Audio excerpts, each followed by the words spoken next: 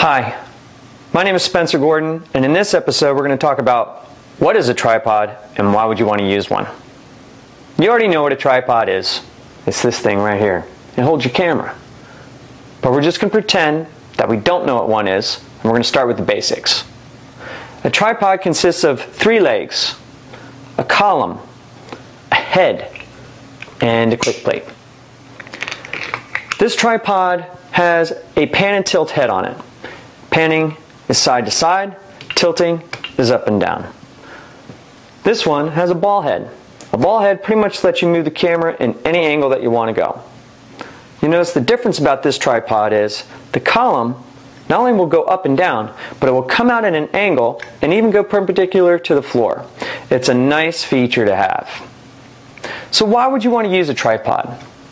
A tripod is going to help you create sharper images, better lit images, and more consistent images. I've created some samples for you, so let's take a look at those now. This shot was taken without a tripod. That's one of the first things I mentioned, is that when you use a tripod, you're going to get sharper images. This image is blurry due to camera shake because it's not on a tripod. You'll notice 2 things about this shot. It is sharper and the exposure is much better. That is the other thing that I mentioned that a tripod will help you with. It's going to help you with the lighting of your images. The third thing that I mentioned was a tripod is going to help you create more consistent imagery. Imagine having to shoot multiple products. Not having to move the tripod each time is going to create consistent imagery and save you time. Oh great, you guys are back.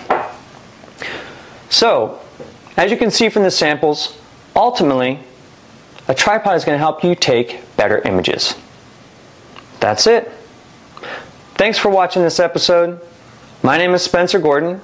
You can follow me on Facebook, Spencer Gordon Studios, or on Twitter, FlashSG, or feel free to ask me questions via email, spencer@spencergordon.com.